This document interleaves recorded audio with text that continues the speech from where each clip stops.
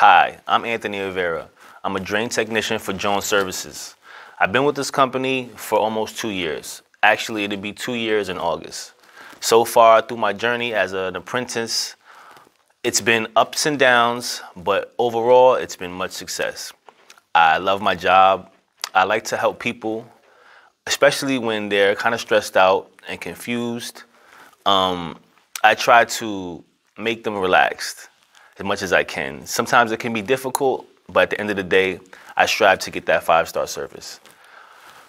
Some things I've learned during my apprenticeship is to take your time, to value the customer, and also work safely. So recently, I went to a Nexstar Training in Boston for mainline system. During my training, I got to meet with other technicians from all over the world. It was an amazing experience. I also got to learn the values and the core of what I do, which was phenomenal.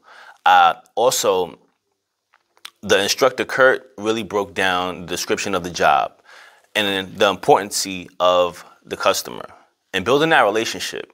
I took home a lot of things for work and also outside of work. I had a great time, and I would also recommend any technician to definitely take that class.